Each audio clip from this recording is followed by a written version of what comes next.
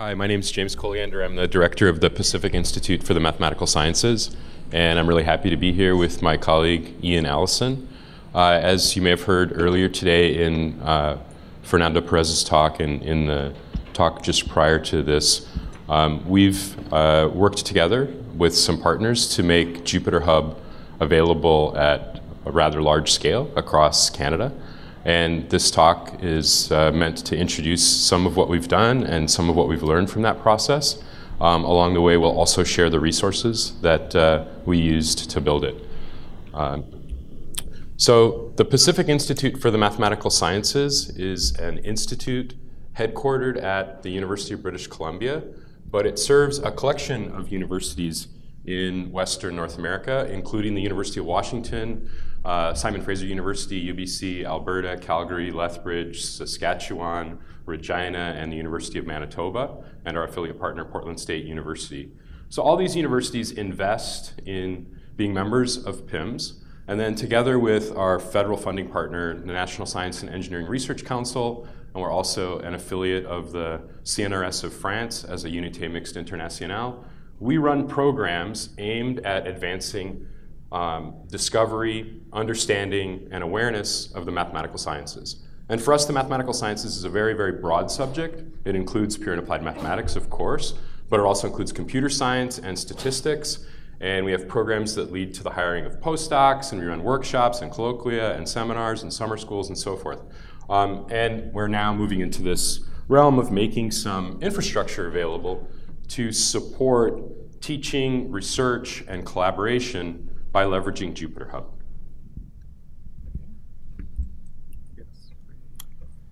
So we launched a service that we call Syzygy. Can you raise your hand if you know the word Syzygy? Okay, so when the planets are aligned, they are in Syzygy. So when you have, a nice configuration of planets, nicely, tightly organized. So I like to think of Syzygy as somehow evoking an unexpected connection. And I like to think of this network as creating infrastructure so that a community of researchers and students and teachers can work together to find unexpected connections. Initially, I bought the domain name Jupyter.ca, and I was quite excited to use that, but I was advised to not use that at top-level domain. So we used Syzygy instead. We've launched this network of Jupyter Hubs in collaboration with some infrastructure partners who are actually providing a lot more expertise than just infrastructure. So one representative is Byron Chu here from Cybera, right in the back. So he's been one of our collaborators on this. And we've also worked with Compute Canada. So Compute Canada is the high-performance computing platform, federally funded, that researchers across Canada can get access to. To a certain extent, I think Compute Canada has served high-performance computing audiences extremely well, but it is not yet serving as well as it should other stakeholder groups that don't necessarily access traditional high-performance computing through an SSH tunnel. And so in some sense, the vision of the Syzygy network is to try to democratize access to all of this computing power so that people in digital humanities or people in other subjects that don't traditionally do high-performance computing through an SSH pipe can access those resources.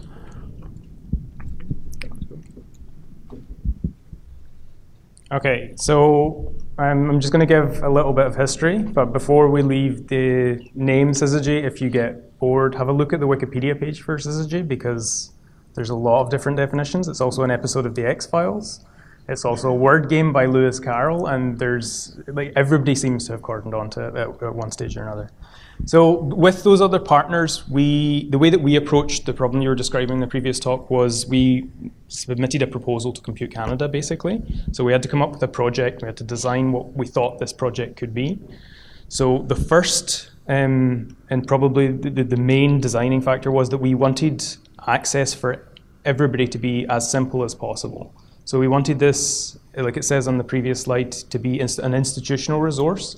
So if I'm at UBC, I don't want to be giving out another set of UBC credentials for students to log in. They already have UBC credentials. They should just log in and start use it. And the whole design philosophy is gone from there. So we bring up these Jupyter Hub instances and just open up to everybody that can use it. And that's a recipe for overloading the machine. But by and large, that hasn't happened. By and large, we have users growing sort of organically. So we have classes coming on one at a time. They're scheduled at different times. Students aren't always there. So we found that to be actually an effective way of exposing a relatively small amount of resource to a large number of people. The second sort of main design goal would be we don't have an admin team really to support this. It's mostly me for the Syzygy stuff. And I have a day job, like I'm a system and network person, so I only have a little bit of my time to dedicate to this and make sure that it's staying running and doing the right things. So whatever we were going to do, we had to make sure that it was automated, everything was checked into version control, and we could just hand it off as code to somebody else if I got hit by a bus or got sick. We also really early on realized we were going to want to be hardware agnostic because there are all of these resources everywhere. There are like clusters that you might be able to get access on. You might be able to get access credits for one cloud provider or another. And you just want to be able to take what you've done and shove it there and let it eat up those credits doing something useful. So yeah, we decided we wanted to be hardware and cloud agnostic. And that's more of an aspiration than something we've actually implemented. As you'll see later on, we're mostly tied to OpenStack at the moment, but the ideas are there for how we would make it more generic. Opening ourselves up to all of the students' accounts, something like 400,000 accounts potentially could decide to log in to one of these services, and they would all crash at that stage. But we're talking about large numbers of resources, so we have to make sure that whatever we do, we're partitioning the amount of resources that any one student gets so that they can't take over a machine and ruin everything.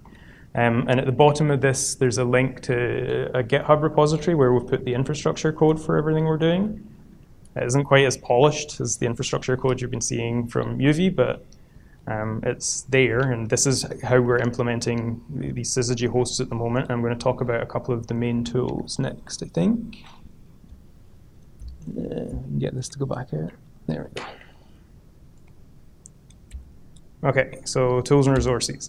Given those as our design goals, we were shoved towards two tools that we've sort of settled on and built everything around, so Terraform and Ansible. Terraform, if you haven't used it, it bills itself as infrastructure as code. And if you've ever defined a virtual machine with one of the cloud providers, you go through a form, you pick a flavor, you pick an amount of CPU and an amount of memory. The idea with Terraform is we want to do that in a text file, and we want to define all the dependent resources. So we want to define all the volumes you're going to need to support that, all the network interfaces you're going to need to support that, and we can capture that in Terraform, shove it into a repository. And that's also where we're looking at doing any sort of provider agnostic stuff. So if we want to shift to Google, we just pull out the bits that say OpenStack essentially and put in the equivalent bits that say Google. That gives us, once Terraform's run, that gives us a Linux virtual machine, like flat configuration. It's not doing anything particularly interesting. So all of the heavy lifting then comes from a tool called Ansible, which you might have used. Ansible, actually I'm going to go back to the repository because it will make more sense there. Has this concept of roles. So you might want to do some small task like reconfigure part of the firewall, or let's see, play around with the Docker storage, actually install Jupyter Hub itself, or a whole bunch of other stuff. You can write those as Ansible roles and then collect them together in what they call playbooks. That'll just call all of these roles on the machine that you're interested in, configure everything. And the whole idea then with these two tools together is that we can go from a promise that will create a hub for you to something that the students can log into with their existing credentials in about an hour. So it just goes, and most of that time is pulling down Docker images and things like that. So I want to brag about Ian. He's really good at this. And let me just emphasize that. We can get a request. I'd like a hub for my class. And an hour later, Ian can have a provisioned hub for that class because all of this stuff is orchestrated. So I'm proud of you. But the point, but the point of putting this stuff in the repository is I don't need to be doing that. Somebody else can be doing that as well. Okay, so we define these pretty vanilla Jupyter hubs. You would recognize pretty much everything if you logged in to one of our systems. So with Jupyter Hub, you have two big decisions you want to make. You want to pick an authenticator, you want to pick a spawner. For the authenticator, we have a variety, but most of the universities we talk to have shibboleth systems up and running, and that lets us integrate into existing credentials and stay compliant with the universities. And that's a big deal. They usually don't want you creating extra accounts and then falling foul of some privacy protection law. So most of the time, we're using shibboleth to do authentication. And there's a role in the Ansible repository for that. So for the other part, for Spawner, the main thing is resource control. So we went with Docker Spawner because you have these nice controls where you can tell them how much memory each student should have, what share of the CPU they should have. And there's also lots of other little tricks. You can muck around with the volume system in Docker. So actually, if I just give you that, I'll log into. So this is what one of our hubs looks like. Bounces me to UBC's education or UBC's login. Yeah, so just seeing what he's doing there, he went to ubc.syzygy.ca, then clicked on that icon that launched the familiar campus-wide login infrastructure for UBC. He logs in like he would be to try to get to library resources, and then he lands inside of the hub right there. And then, yeah, so the only thing I wanted to show you here was we can muck around with the volume system. So if we want to put in a request for what's your experience with Syzygy, we can do that in the templates for the notebook. The way that the notebook application is written, we can write 2-line modification to the template file, shove it into Docker, and this suddenly appears for all of our students. And that we can give them feedback. We're going to have to turn this machine off tomorrow. So I think what Ian's trying to highlight there the blue bar. The blue bar at the top is not vanilla Jupyter. So instead, it's a call to action. Maybe you can zoom that out. So it's just saying we'd like your input.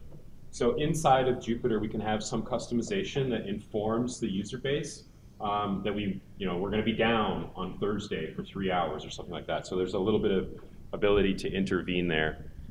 And then there's just a couple of other things that I find interesting in the Ansible repository. So for user file systems, we're using a system called ZFS that lets us do things like snapshotting and synchronizing file systems and sending them to other places. This came up yesterday in the discussion that's pasted on the walls for marking and things like that. You need to be able to take a point-in-time snapshot of a student's files that's immutable so that you can make sure that that's the thing you're marking and they didn't change it after the fact or you didn't mark it at the wrong time. So just a really nice file system tool. And also Dehydrated is just another implementation of Let's Encrypt.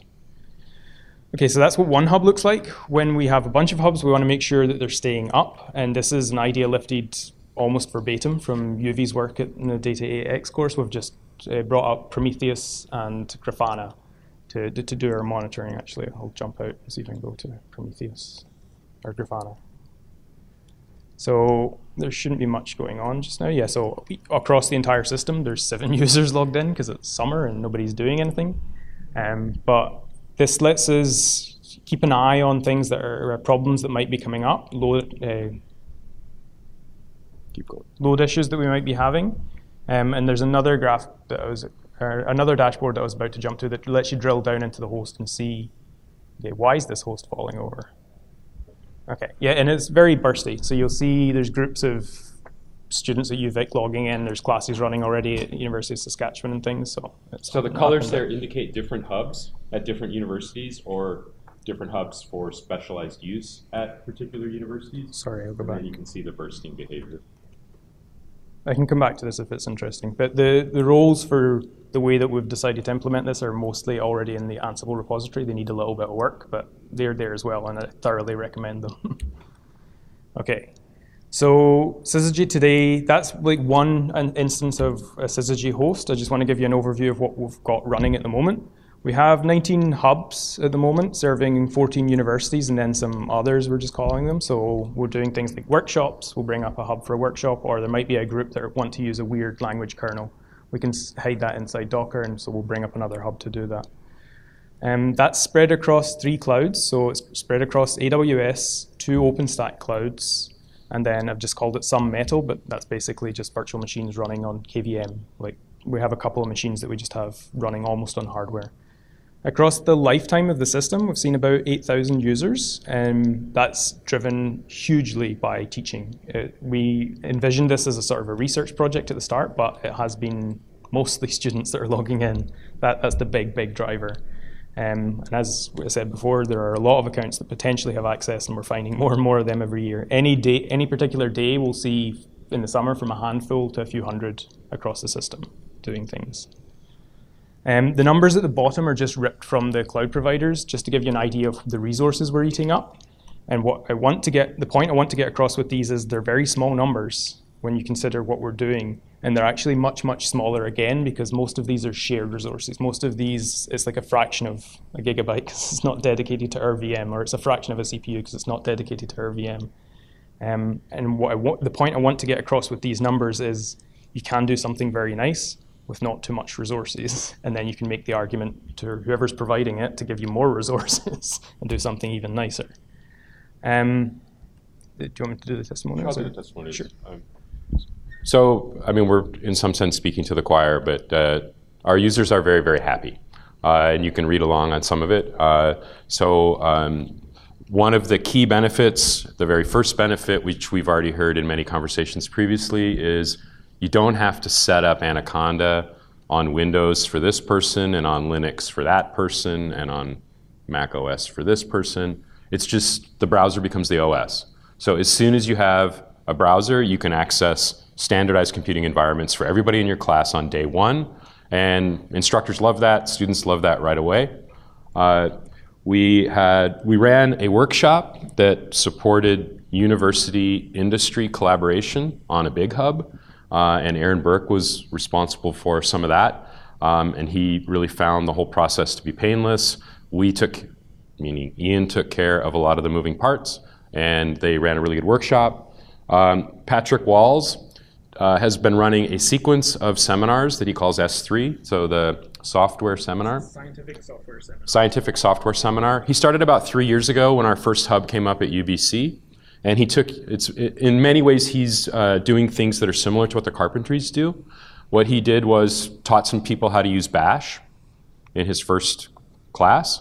And he's recently done things by bringing people who are biologists into using TensorFlow and doing principal component analysis and some deep learning. I just want to add, this is a true seminar, so they open it up to all students, all undergrad students, PhD students, postdocs.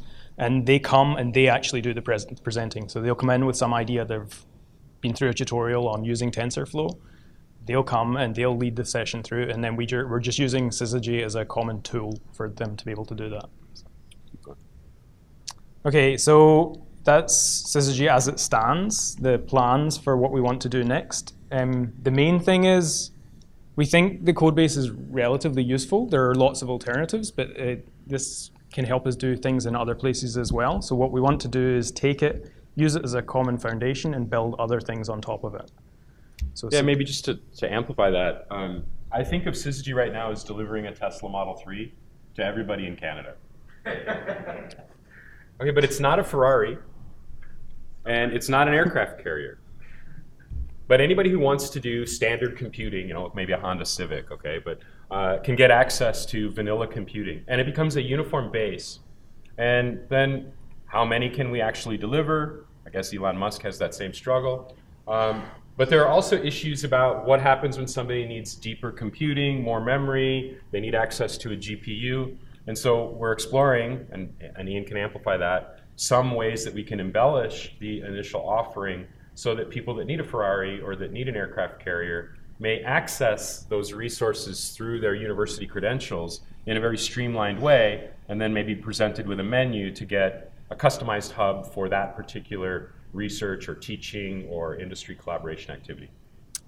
Yeah, so I've sort of split our plans for that going forward into at least two sections. The first one is technical. So we're a victim of our own success in that some of our hubs are bursting at the seams. We typically top out about somewhere between 300 and 500 users. Then we start running into problems, and mostly the problems that we've run into these are all just one VM, and it's just hammering Docker in some cases. So the natural question is how many users can a hub handle? And again, this is lifted from UV's work and everybody at the Berkeley group's work on DataX.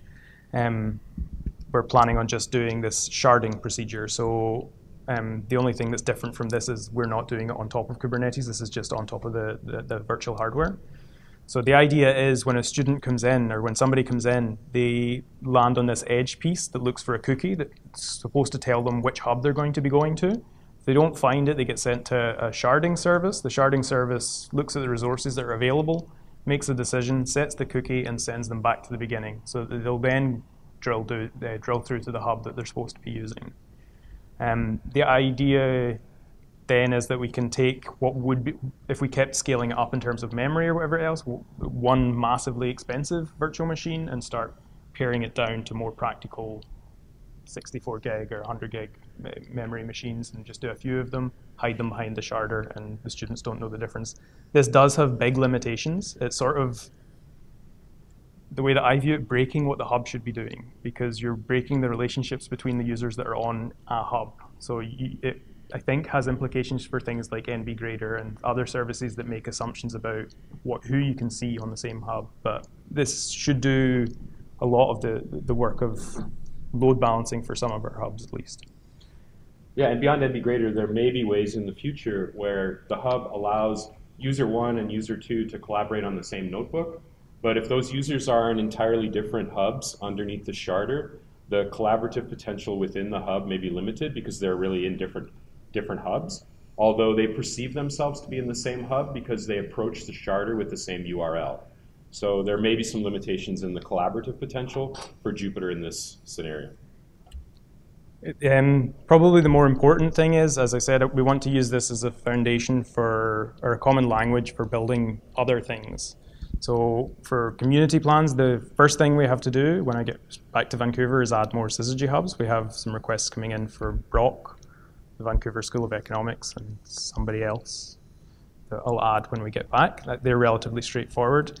We're doing some work with a really wonderful developer at UBC called Sam Hinshaw and Tiffany Timbers, who want to, similar to something that Berkeley are doing, integrate into Canvas this time. So instead of integrating into edX, integrating into Canvas, so that they have a complete workflow for grading their students' workbooks and all of that thing. So they can distribute assignments, have them auto-graded, brought back, and the results sent back to the students all through Canvas, which makes the university very happy because we're not exposing data anywhere.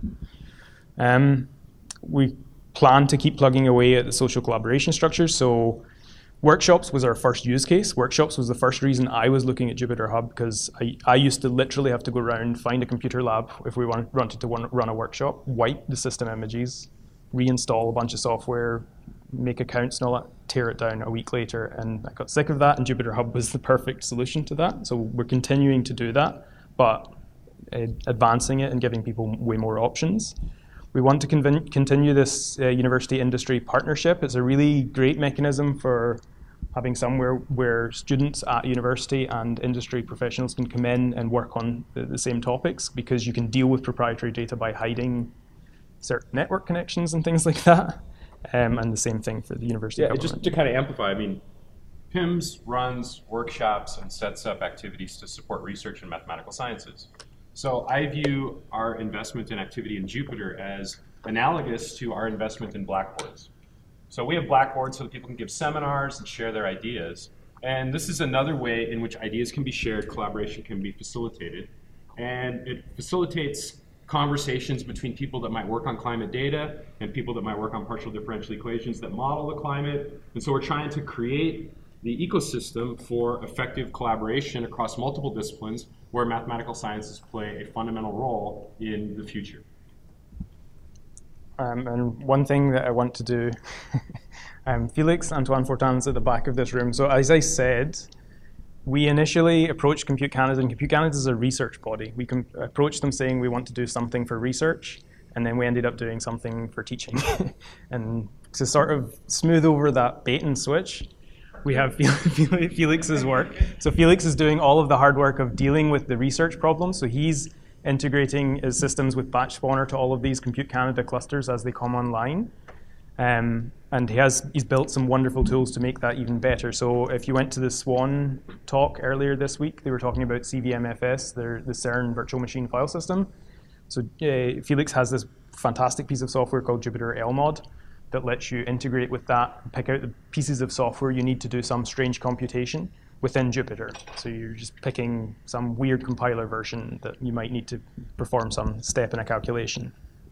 He also has been doing related stuff with a lot of the workshops and things within Compute Canada. So bringing up Jupyter hubs and things with cloud init tools, so basically an alternative to what we're doing, an alternative approach, and bringing up these systems so that they can perform 1 week, 2 week workshops and train users on how to get started with all of this hardware that Compute Canada says they make available to them, but then doesn't do the right bits of training for it. Yeah, and I just want to highlight that teaching versus research dichotomy. So right now, Canada is in the context of a digital research infrastructure consultation. The federal budget 2018 allocated $572 million to enrich the Compute Canada Canary data storage ecosystem. And how those funds will actually get deployed is a bit of a work in progress, as I understand it. But I think when it comes to Jupyter, we're creating situations where the dichotomy between research and teaching is really artificial. So if you have a graduate student coming into your lab and you've engaged in a lot of best practices around reproducibility, your student might go through the process of learning what the lab did over the past 2 or 3 years as part of a training or a teaching exercise. But that process is equipping that student with the necessary skills and expertise to effectively engage in research.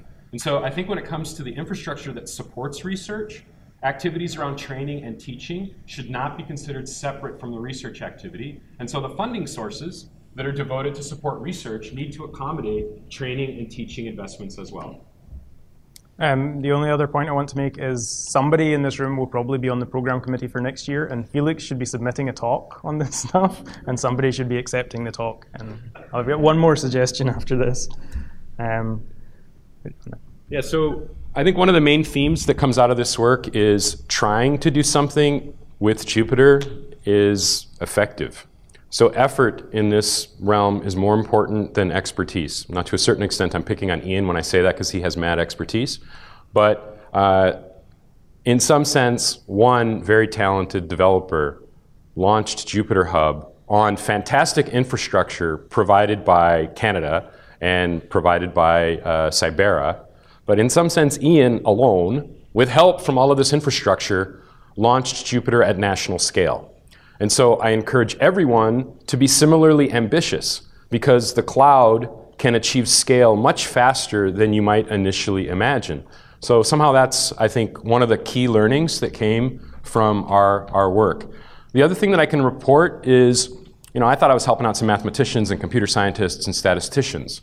But once we set the thing up, we started having people from social sciences and digital humanities and people from government interested in what we were doing. And so I know that all of you know there is a huge appetite for this resource, but making it available really does create community. One last thing I want to highlight, which may whet the appetite for 2019, and I also want to acknowledge our fundamental partner in another project that we didn't emphasize in this talk called Callisto. So in late 2017, in partnership with Byron and his colleagues at Syzygy, PIMS received a grant for $1.5 million from the federal government of Canada to launch this program called Callisto. So Callisto, one of the Jovian moons, spelled with the iconic Y. The challenge of Callisto is to build open education resources leveraging Jupyter targeted at K-12. And so we've used these funds to hire something about 50 undergraduate students at 10 or 12 universities over the summer, and they've been working with faculty and with K-12 teachers to build notebooks aligned with provincial curricula. Along the way, we've learned a few things. One of the key things we learned is undergraduate students writing in collaboration with a professor like to use their university level vocabulary, even if they're supposed to be writing a grade 9 targeted education unit. And so there's a cultural difference between K-12 and K-12 expectations and post-secondary. The other thing we've learned is that many professors think that some notes are all you need to give a lesson. And teachers in K-12 want a lot more information than just some notes. They want to understand how to deploy, when to pause, what are the milestones in the lesson. And so we now have this dialogue between K-12 and post-secondary that's driven by the easy deployment capacity of Jupyter to try to figure out what computational thinking instruction looks like and how to build effective computational thinking. We've built some notebooks that are very interdisciplinary, like the Shakespeare corpus. And then we do natural language processing on the Shakespeare corpus. Is that a class in computer science, or is that a class in literature, or both? And that's led to other problems, because a literature instructor might not want to do that because it's got too much code. So somehow the incentives in K-12 are very discipline specific, but the opportunity with Jupyter is to present interdisciplinary notebooks that cut across the curriculum in new ways, and we have to find ways to get people to take up that opportunity. And yeah, just as a last practical piece, if you're interested in infrastructure, these two projects share almost all of their infrastructure. And because I get to work with more people at Cybera, almost any new development happens in the Callisto repository, which is linked from the Syzygy repository, but then gets backported to Syzygy. But the general idea with Syzygy is that it will be a bit more generic, the repository. So. Yeah, and then I emphasized how much Ian has done. I think with Callisto, we now have a very powerfully capable DevOps team that's helping to convert the orchestration into something that's more production grade, and I'm really grateful to Byron and his team. I think that's us. So. Thank you.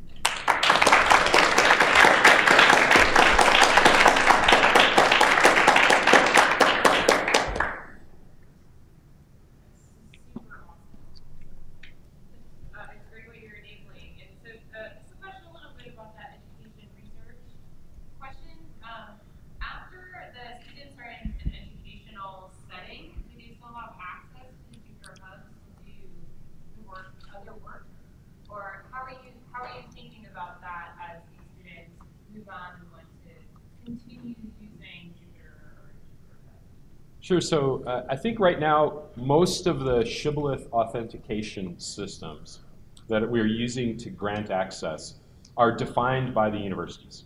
So if you are a student at the university enrolled in good standing and your shibboleth metadata comes with the expectation that you should be accessing certain kinds of resources like the library, then that access path is shared with the student's login, and so they maintain access. But then when a student graduates and becomes an alumni, the university likely, in many cases, will toggle that access pattern, and the student will likely lose access to the resource that they were accessing previously through the university.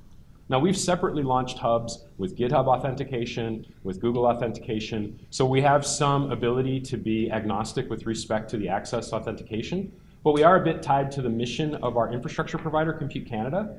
So we can't just give it away to everyone, although in some sense we are with these Google accessible hubs that we don't broadcast on social media too much. In the long term, I would love everyone to have access to appropriate tools to be an effective digital citizen. But how do we get there? Every government has their open data transparency promise, and most people don't access that data. But if we could also offer the open tooling and the training to get access to the open data, we might have a more effective digital citizenry. But for the students in particular, it's really, we concede that decision to the university and how they manage access to their resources. And in general, we're not using all of the classes that we could. In general, they'll keep access at some level because they have to be able to extract some information for the government after the fact. So in most cases, the students could log in after they've graduated, and we could figure out the right set of shibboleth attributes to check and let them use it after that, if that became important. After the class, yes. Yeah, as long as they're a student, they're in. Anybody at the university that has single sign-on credentials has access to these hubs. So you go to University of Toronto, utoronto.syzygy.ca. Everybody at the University of Toronto that has what's called a UTOR ID there can access Syzygy hosted on, Jupyter, hosted via Syzygy on Compute Canada. Same with Waterloo and McGill and so forth, many of these universities. So all students, all staff, all faculty. So you are into Eastern Canada as well? Your map showed mostly Western. Yeah, so there's a tweet that shows the map of Syzygy floating around. Okay. So the universities that are members of our network are those Western universities that I highlighted. They are the visionary universities that invested in PIMS and this project. But Compute Canada is a national platform, and so right now Syzygy can be turned on for any university in Canada, and we do have hubs outside of our core network that are active and available. York University, Queen's University, these are not PIMS member universities, but they're getting Jupyter Hub service from PIMS via Compute Canada. Okay. Any other questions? The persistent storage, I mean, is that like per class or? It's tied to the student account. So that's probably the main failing in when we transition somebody from being on ubc.syzygy.ca to pims.syzygy or like another machine. That storage isn't going to come along with them without some manual intervention, but it stays with them after classes, and it's for the lifetime of their student account, basically. Like the home directory? Yeah. That's right. They have a cloud-hosted home directory. I think we offer a gigabyte of storage usually. Yeah, usually. But if you had an account on the Toronto hub and on the UBC hub, your underlying storage would be associated with the distinct hubs and would not be interconnected. They are distinct hubs. This sounds like a cheeky question, and maybe it kind of is. If one of your students were enterprising enough to set up a crypto mining ring on your hub, would you be able to detect that right away? Probably not right away. We'd spot it pretty quickly. And the other advantage of using the university authentication systems is we can make their life very difficult from that point onwards, because that's like they're violating the university's terms of service or whatever it is. But that's partly why we followed UB's suggestion to set up these monitoring tools. But I think many of us have considered the security risks associated with Jupyter, and they are considerable. But at the same time, the opportunities are really big. Okay. Thank you. Thank you.